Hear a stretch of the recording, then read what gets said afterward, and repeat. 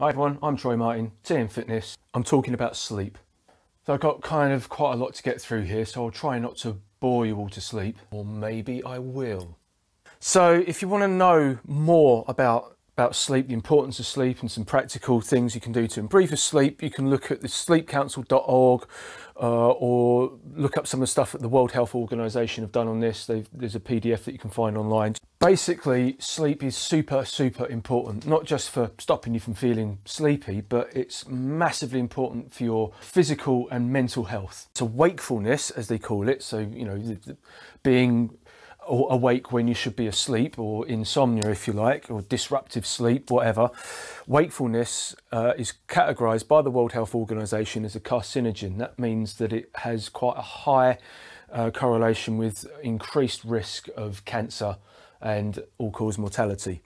So the optimal range of sleep, according to Sleep Council, is 7 to 9 hours per night. 7 to 9. And to put that into perspective, the average American gets less than 6 hours a night. And I would probably say that's the same in the UK. Most of the people I know probably get less than 6 hours sleep per night. So sleep happens in 4 stages. So a complete sleep cycle has 4 stages to it. The deepest stage of that sleep is called rapid eye movement sleep, or REM or REM sleep, and that's when you're dreaming. So if you're not dreaming, it doesn't matter if you remember your dreams or not, but if you're not dreaming at night, you're not in a deep restful sleep. So you may be sleeping for 9 or 10 hours but still waking up feeling like shit, and it's probably because you're not completing those 4 stages of the sleep cycle. Each stage lasts for about an hour and a half, so you want to complete at least 1 full cycle of sleep per night.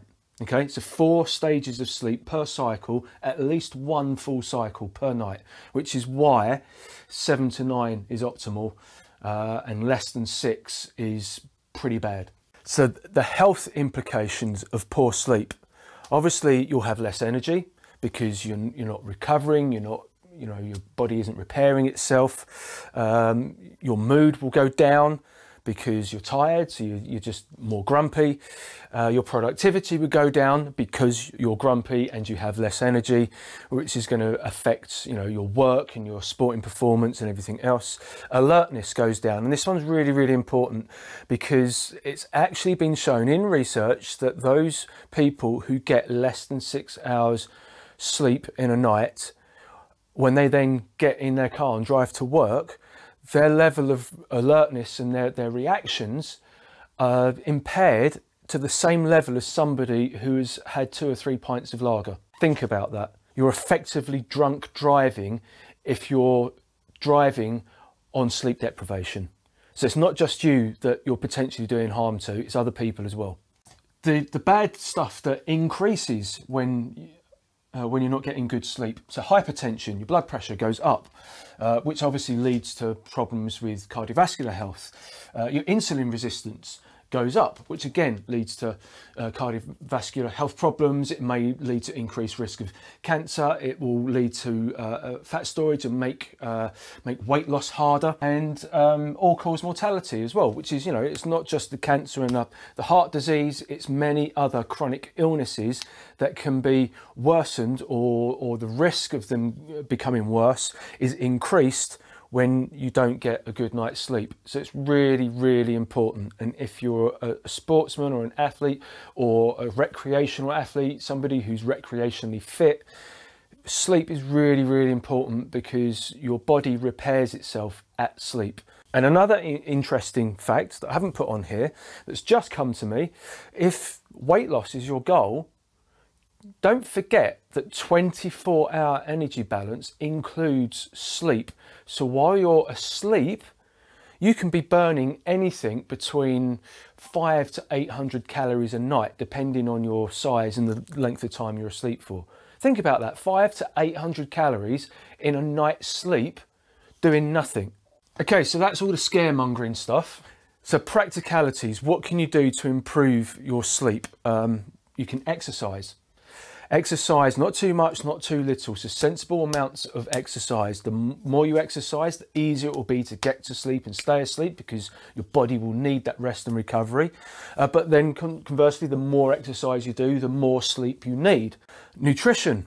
So eating a balanced diet, understanding energy balance. So if you're in a chronic energy surplus because you're eating too much food, that can negatively affect your sleep. And if you're in a chronic energy deficit and you're massively restricting calories because it's New Year and you're doing too much exercise and eating too little food, that will affect your sleep as well. And then obviously hydration. And I've put an asterisk here because I'm going to talk about caffeine in a moment. Just getting these two right, getting your exercise programming right to allow for optimal exercise and benefit from exercise, but optimal recovery from exercise, and getting your nutrition right, your macronutrients and your fibers and your vegetables and your calories and your hydration, getting all that right can have a huge benefit. The clients that I've worked with have nearly all the clients that I've worked with, particularly weight loss clients, nearly all of them say that they have some issue with sleep, either getting to sleep or staying asleep. And within the first couple of weeks of getting the exercise and nutrition right, their sleep massively improves. And that's always, for me, that's a big win. That's always a big win with my clients. If you know, if nothing else changes, but their sleep is better, all of this improves massively as a result of that. So I've won and they've won. Stress management. Learning to deal with stress. I've talked about that in various videos, so go back and look at those videos. But learning to deal with stress, dealing with, changing the way you think about stress, and improving your productivity to reduce the onset of that stress. Time management, that kind of thing. Planning, job lists. And here we go, job lists. So this is more of the mindset side of it. So if you're struggling to get to sleep at night, like if you can't settle down because your mind's racing, write a job list for the next day, because then you don't have to think about it. You've put it down on a piece of paper, you've dumped that out, and then you can go to bed, with a clear mind and rest. Journaling. So putting your thoughts on paper, because you might just be replaying the day over and over in your head. So journaling, writing that stuff down, again, it's a brain dump. It gets it out of your head and onto the paper so that you can sleep. Gratitude logs, a really, really good one. Something I get a lot of my clients to do is keeping a gratitude log or a gratitude journal where you spend 5-10 minutes of an evening. This can be like part of your routine as you're winding down for the night. Spend 5-10 minutes just writing down a few things that you were grateful for that day, a few things in your life that you're grateful for. Spend 5-10 minutes just focusing on that and the good sensations and feelings that brings to you, and then roll over and go to sleep. So mindfulness plays into that as well. And we've seen this. So on the mindset side of things, we know for a fact that if you're stressed or anxious, and if you're somebody who's prone to anxious thinking, sleep's always going to be a bit of a struggle for you. By managing your mind, you're reducing your anxiety, so you may sleep better. Conversely, if you're not sleeping well, it's going to increase your stress and increase your anxiety. And also depression. So people who struggle with sleep are more prone to depression. People with depression are more prone to insomnia. It's a chicken or egg thing, but it's huge. So the poor sleep, and increased wakefulness is devastating for your mental, emotional health as well as your physical health. This has been shown in the research that, just 10 to 20 minutes of mindfulness meditation per day can massively not only improve your sleep, but improve your levels of stress, anxiety, and reduce your depression. And self-compassion as well. Just put less pressure on yourself and be more accepting of yourself. And then coming down to caffeine, so going back to the nutrition side of things, caffeine's not bad. Some people are non-responders and can pretty much drink caffeine at any time of the day. I know I don't, but have drunk a highly caffeinated drink before bed, and I've gone to bed and not had any problems getting to sleep. I know people that could have a coffee in the morning and still be wired and buzzing at 9 o'clock at night. So you've got to understand how your body reacts to caffeine. But for most people, stop at 5 p.m. Caffeine stays in your system for about 6 or 7 hours. So if you stop at 5 p.m. and you're getting to bed at 10, 11 o'clock at night, the caffeine should be out of your system by then. And if it's not, if you're still feeling too wired and alert, then cut it back. Go back to 4 p.m, 3 p.m, 2 p.m. And if it's still not working, cut it out. Okay, and then some really simple stuff. And these are the really simple things that a lot of people overlook. Room temperature, not too hot, not too cold. Noise. I mean, if you live in a flat that's overlooking a busy road, sometimes it's difficult, especially in the summer when your windows open, it's difficult to manage that noise pollution. But do what you can to reduce any noise pollution the best you can. And good quality pillows and comfortable bedding. Really good quality mattress. If you spend a lot of money on one thing, spend a shit ton of money on a good quality mattress, because it can be a lifesaver. Lights. So you don't want any light in the room. Ideally, you want to be in total darkness. TV. So anything that's backlit, a backlit screen like a telephone or a PC, any television, fluorescent lighting. Turn the lights off or dim the lights if you've got a dimmer switch. And for at least an hour before bed, try not to watch TV. Try not to stimulate your brain.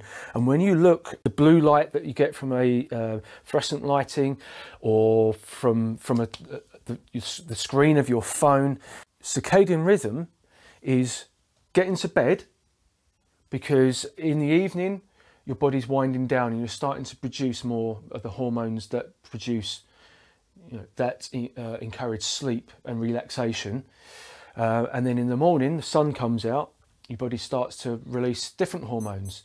So you get a little bit of cortisol in the morning to get you up and alert, and then you produce some dopamine and serotonin throughout the day. And then as the day winds down and the sun sets and everything gets dark, you start releasing melatonin, which then sends you to sleep.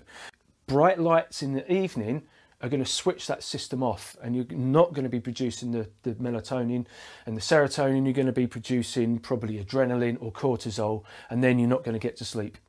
So some people love to have bright lights on in every room all the time, and it just drives me mad. Dim the lights, just dim the lights. So yeah, try and get to bed at the same time every night. And if you're currently going to bed at midnight every night and then you're up at 6 for work the next day, go to bed an hour earlier at the very least. If you can't go to bed earlier because you just don't want to, then, maybe think about your life a little bit. What can you do to change your life? Why are you trying to prolong the day so much? You dread getting up and starting a new day that much? I mean, come on. And then a couple of other things to think about, some supplements maybe that could help. So vitamin D in the AM. If you're lucky enough to live below the equator, you get up and the sun comes out and you get a bit of sunlight exposure on your skin, through your eyes, and your body produces vitamin D, which is a precursor to serotonin.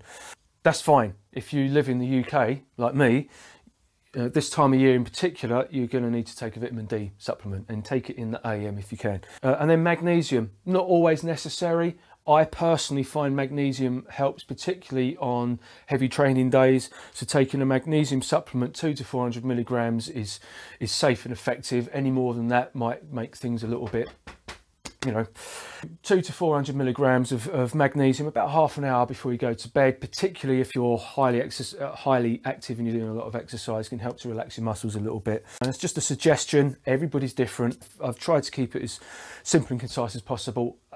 Let me know what you think of that. Give me a comment below.